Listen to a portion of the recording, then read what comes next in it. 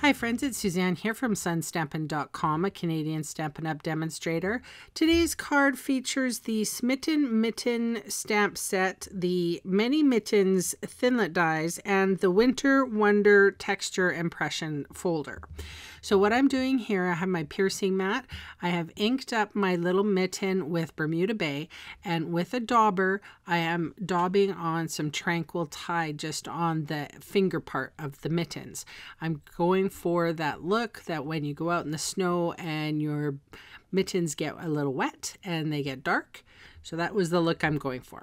So now I'm using the Thinlet dies and some washi tape. I'm going to run that through my big shot.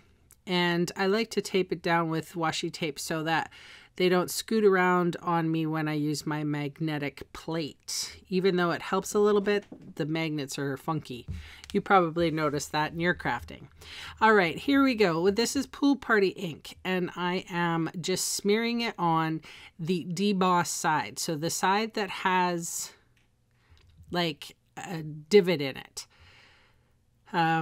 I don't know how else to explain it. I'm just smearing that ink on, and now I have put the paper on the opposite side and I'm pressing down. Now when I peeped at this, I noticed I wasn't getting much of the ink transfer. So I opened it up and very carefully rubbed my fingertips along the paper. And this helped to get the transfer that I was looking for. And here's the reveal. All right, so Bermuda Bay card base here, using my bone folder to reinforce that score line. Fast fuse on the back of my background piece, adhering that into place. And now I will work on the mittens. I have some Whisper White Baker's twine here, and I have a couple of dimensionals on each of the mittens, and I'm just adhering the mittens in whichever way I would like to. I'm also going to tie a little bow for the top, and that was just to hide the glue dot that I wanted the mitten string to attach to. So, you know, it's one of those things, you got a glue dot, you don't want the card to stick to the envelope, but I gotta, you know, work with the design here a little bit. So I found that by putting that little bow right on top, it sort of covered the glue dot, and it looked like it was purposely supposed to be there. All right, trim the edges.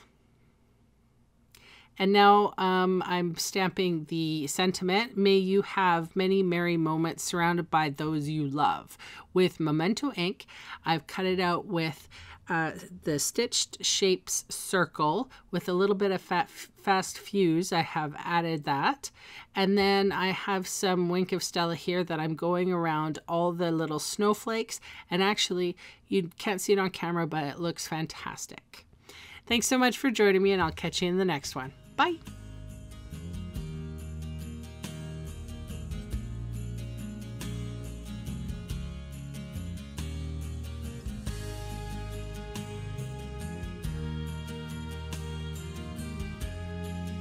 Hey, thanks for sticking around to the end of the video.